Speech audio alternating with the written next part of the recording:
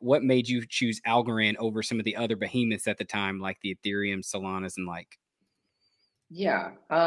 So I think it was Steve Jobs who said this the best. It's like when you build something new, you can't be thinking about it from the point of technology and then say, well, I'm going to build this and then our users like it and like would they use it, right? You have to think about it from the reverse side, which is what do the users want?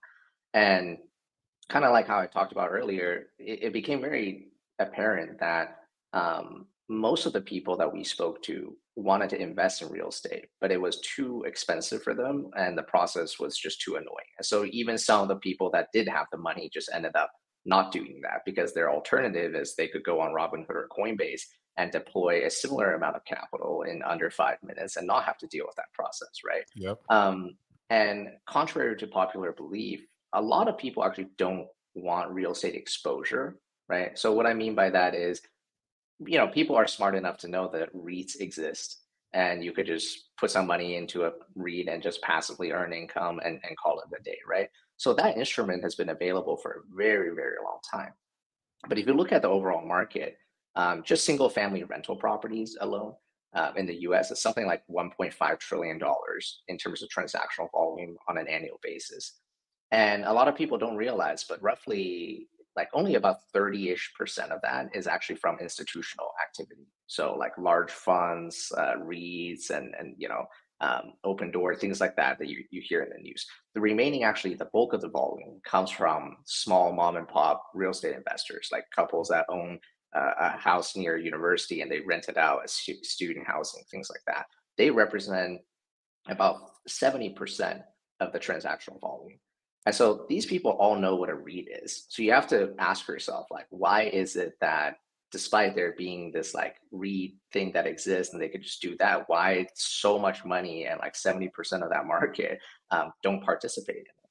So when we spoke to our users, it became pretty apparent that what they actually want is control. Like they don't just want to give someone money and just call it a day. It's like, oh, well, I know that money has exposure to real estate and they bought some real estate with it. What people really care about is, they drive around town, they drive around the city and they go like, oh, I really like this neighborhood. I think it'll do really well. Like I really like that house in this neighborhood. I would like to buy that house, right? That's what people actually want. That sort of specific control over what they add into their portfolio and how they manage it. And so we knew from the get-go, in order to give people that control and what they actually want, you would need a very robust sort of governance program where people who actually own the properties are in fact the owners and they control and manage it themselves. And it's also important that they own the assets and those assets are there forever and they own it forever until they choose to sell it. And so we wanted to find a blockchain that couldn't really soft fork, if that makes any sense. And so Algorand kind of fit that really well. And we were very fortunate in that, a lot of so one of our main engineers who's been with us for quite some time now, we didn't know this. We didn't hire him originally for blockchain development. But it turns Mhm. out when we got into this space that he was like, oh, I actually was one of the contributors to the first open source Bitcoin wallet, like way back in the days, like What? 2013 or something like that. Yeah. I was like, oh, okay. And so Even he's better. apparently just on the side been keeping up with the industry developments and new chains and new technology that have come out. And he was the person that recommended Algorand because it fit, I listed out a couple criteria for our team. I said, look, whatever we choose to build on has to be able to satisfy these things. And I talk about the governance and the forking aspect, and then the other aspect is transaction fees, right? It doesn't make sense to, for our use case, for someone who's collecting $1 in rent, for that to cost like $5 to send to them, Yeah, hypothetically it literally speaking. would be Like that, impossible in my exactly. mind to use Ethereum because even then you're thinking if you got to buy a $50 token or you're putting $50 or even more, God forbid, like imagine having to pay, $15 of that or $10 of that in a fee. I mean, at that point, you literally would have to hold that property for X amount of time to even, you know, for it to pay off for you. So Yeah, yeah, it that, definitely that's wouldn't that's make that's sense. definitely one of the drawbacks, the high fees. But the most important one I would actually say is, I told our team that if you want this to do well, you're going to need just people who don't understand blockchain to use this. Like the Mm, blockchain is Yep. just the plumbing. It's like a data. It's basically the settlement layer on Lofty. That's it. That's all there is to it. And for most of our users, they're not going to understand what it is. They're not going to know what it is.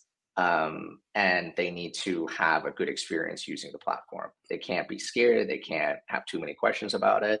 And so one of the things we wanted to mimic was what people were already used to, which is when you go on Robinhood or any other sort of legacy Web2 traditional finance apps, when you click buttons, things go through pretty quickly with the yeah. databases, right? And so people are just like, hey, I'm buying this thing. I click on it. Okay, it says I bought it. It's in my account. That took like 2 seconds. Yeah. And so one of the things was transaction and settlement time, right? We played around with a lot of different blockchains, just sending funds back and forth.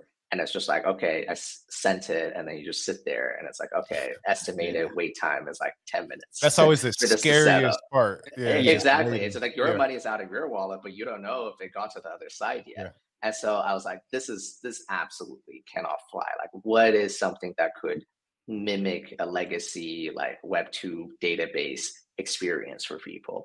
And we played around with things, and again, Algorand just kind of tick that box, and was like, Yeah. okay, if this blockchain, despite it being new and relatively unknown at that point, ticks all the boxes, then yeah, then obviously we would want to use it, because again, our selling point isn't we're on the blockchain and we're using this one specifically.